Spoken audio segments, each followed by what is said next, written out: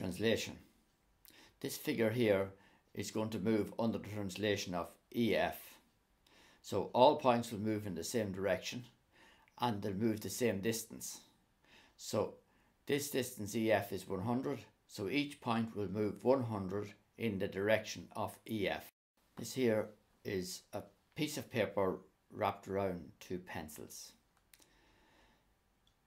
As I rotate the pencils, the image moves forward,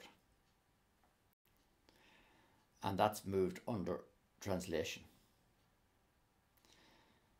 We take this figure here and we want to move it under translation EF. Draw the image of the kite under the translation EF. This is the kite and this is the translation EF. So each point will move in the direction of EF and the same distance as EF. So draw from each point on the kite parallel to EF. Set the compass to the length of EF and step it off on each line. And now line in the new shape.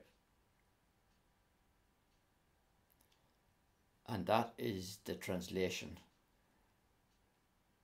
under EF. In next the points A becomes A1 and B becomes B1 and so on. Second question here is draw the image of the figure which has a circle in it under translation RS. First thing, draw through each point parallel to the RS translation line.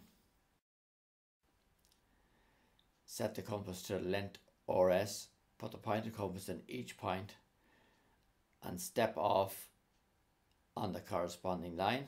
We didn't mark B there because when we draw in the triangle it will be on the line that was drawn up from B.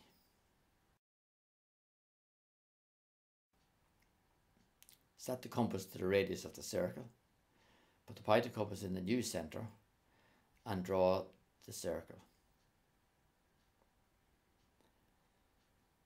And now index the points A1, B1, C1 and D1. And that's the image under translation RS.